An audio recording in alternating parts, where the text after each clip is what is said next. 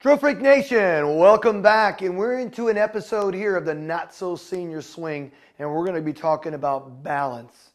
And boy, oh boy, have I seen so many times a student in front of me, and as soon as they go to make a swing, they're falling forward. Let's fix this.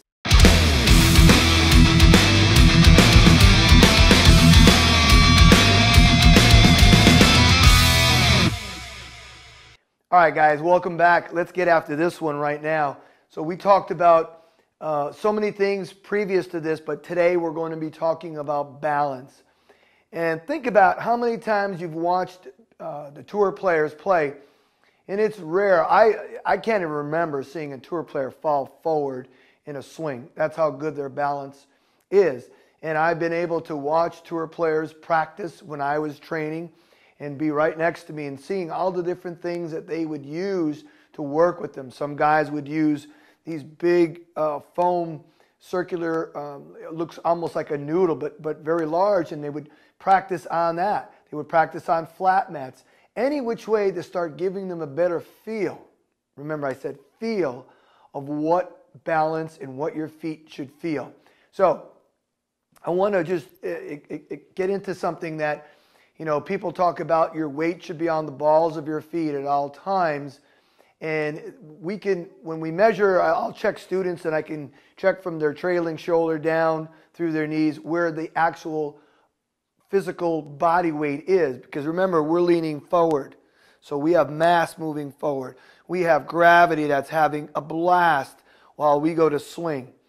All the centrifugal motion, everything is pulling you this way, away towards the golf ball. And I can't tell you how many times I've seen students that as soon as they go to swing, they're just diving. Their pelvis is moving forward into the ball.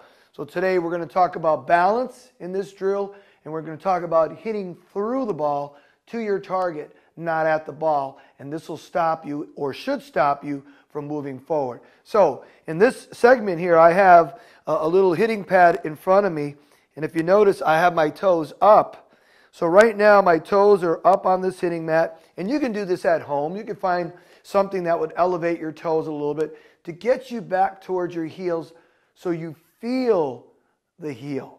So there's feel weight and actual total body weight, what's going on in the golf swing. So this swing, to me, we need to feel our heels. We need to feel like our glutes are back and we're sitting back. I have so many videos on sitting back, sit back, in balance drills, your glutes against the wall swinging that way. These are all great drills for keeping you moving to the target. I'm talking today about keeping your feet in a position that when your heels are back, you're going to notice, you're going to feel even some tension, good tension in your back quads and in your glutes. So when you go to swing through this shot, you're moving in this direction, not this direction. This will prevent you. If you do this drill and you find something to elevate your foot, even if you go to a mat on the range and you just put your feet up on this mat a few inches, that certainly when you go to get set is going to give you a little bit different perspective of where your weight should feel like in the swing.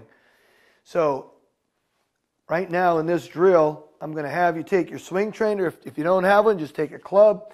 We're going to go back to our hip, and we're going to swing right over the golf ball. Remember, through the ball and stop right there.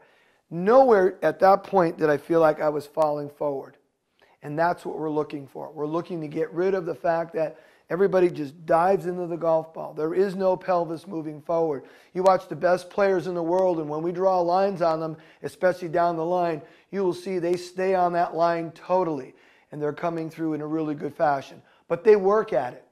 Some guys, especially conversing with tour players that I've had conversations, you know, some guys will say they like their weight maybe a little bit closer to the ankle area. Some like it towards the heel area.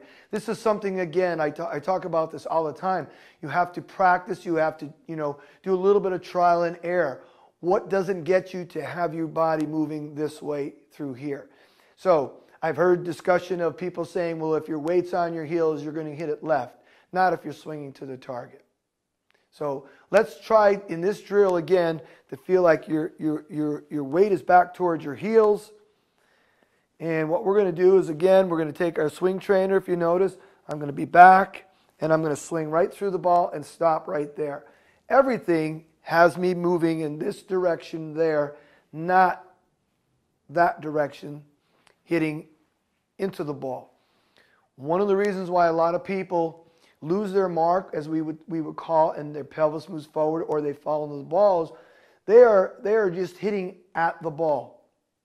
I had some really cool drills, if you check out my YouTube channel, of hitting through the ball, and also there's a line. We'll get into that too. There's a line in front of the golf ball. We're always hitting not into the ball, but through a designated 5 to 6, 7-inch line to the target. That helps you from not just seeing the ball and stopping forward. That gets you hitting through the ball. We're always hitting through it, never at it. So one more time, again, I have my toes on this little hitting mat right in here. If you notice too, lead foot is flared, just like we talked about in the previous episode. I'm going to take my swing trainer, we're going to go back, see some red, and we're going to swing right over this golf ball and stop right there. And you're going to find out that nowhere during that point, if you're doing this correctly, are you going to move in this direction. We don't want to. Another interesting little practice you can do is, let's say when we get set up for this shot here, let's pretend, and we don't know for a fact how much the distance is from my nose to this golf ball, but I'm going to pretend it's 55 inches. I'm just going to use a number. So when I go to swing, I want to make sure my nose stays 55 inches through the whole, as I get into impact right there. That forces me not to drop my head, right? It also reminds me of, don't bury your chin in your chest. Chin up, eyes down. Chin up, eyes down. I have my feet on the mat, and I'm just going to swing through, and I'm in really good balance. I could stay here forever. Nothing moves downward. Everything moves through. Now, you will see tour players, and again, squat in a little bit of a downward motion this way, but they're not moving into the golf ball. So, Drill Freak Nation, I hope you enjoyed this particular drill and this particular episode on the Not So Senior Swing, and we'll catch you guys back again real soon. Peace and love, Drill Freak Nation.